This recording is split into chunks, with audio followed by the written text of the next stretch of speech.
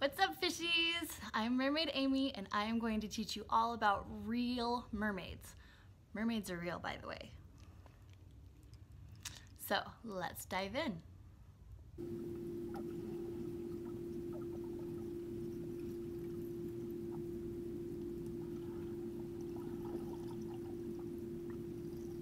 What's it like to be a mermaid? It's pretty fantastic. One of my favorite things is to play hide and seek with some of my sea creature friends. But it's really kind of not fair if you're playing with an octopus because they can camouflage themselves to blend into their surroundings. So it's so hard to find them. Can you see my octopus friend in the video? Just you wait. Surprise! And there he goes. Super tricky, right? Seahorses also have that ability, so they are very hard to find as well. I love my sea turtle friends. 60 million years ago, sea turtles were the size of small cars. And today, there can still be found some really big ones. Check out these sea turtles. Talk about a mobile home. Ooh, it's a crab. Crabs kind of freak me out. They are related to spiders after all. Wow, that's a lot of crabs. Ew, look at their spidery legs. This guy's like, ooh, me first. Let me in, brother. The sea is so diverse with different types of creatures in it, and mermaids are no different. There's different types of mermaids, and some mermaids are born from mermaids' purses. Some sharks are also born this way. Look at this footage of the beautiful little mermaid purse with that little shark in there. It's so cute. Oh my goodness. So when the mermaid is ready to be born, she comes out of her mermaid purse and swims away. Other mermaids are born from their mothers, more like humans and dolphins and some types of sharks. Here is a lemon shark giving birth. There's a little yolk sac that the baby has lived off of inside the mother, and there's the baby. Oftentimes sharks just leave their babies to fend for themselves after they're born. Dolphins, on the other hand, have a more pod mentality like mermaids do. Oh, look at the cute little guy. He loves his mama. He'll travel with his family. Dolphins are very social creatures.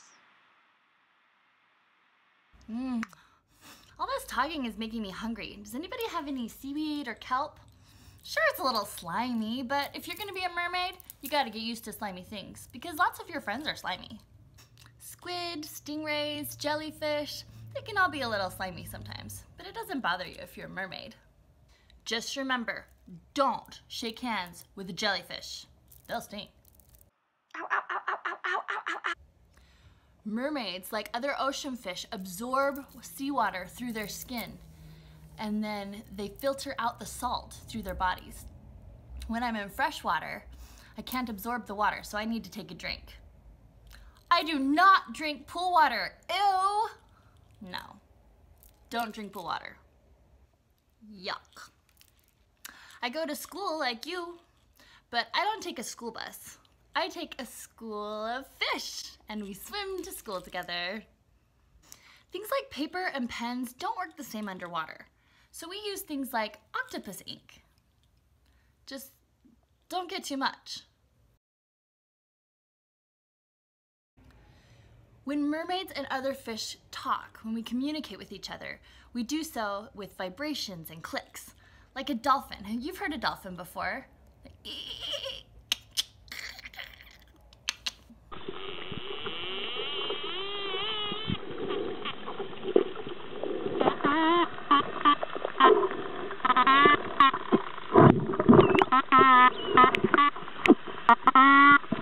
Did you know that seahorses growl when you pick them up? It's too small of a sound for your human ears to hear, but you can see the vibrations.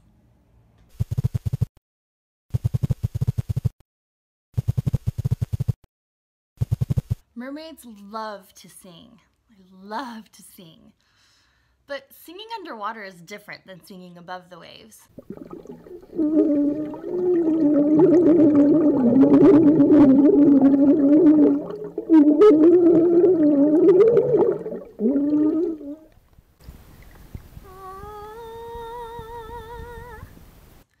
That's why we mermaids love to come to the surface to sing.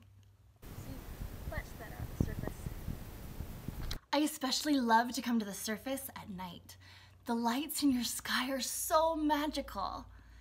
I like to think that when one of your stars falls from the sky and lands in the ocean, it becomes a starfish. The deeper you get into the ocean, the less sunlight can get in. And so the fish that live deep, deep in the ocean have to make their own light.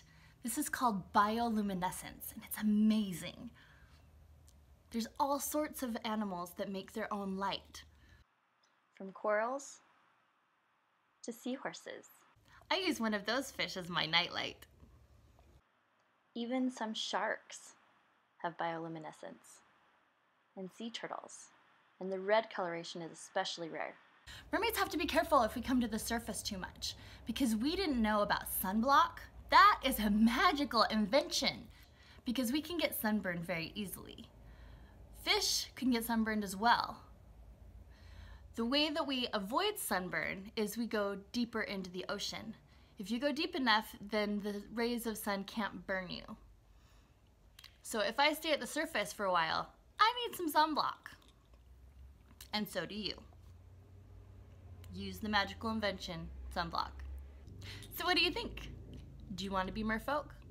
Can you wiggle your body like a sea snake or a dolphin? Can you splash around? Do you like to play? Wow, you're a great merfolk in training. Don't forget to like and subscribe, and I'd love to read your comments. Until next time, fishies, just keep swimming. Don't drink pool water.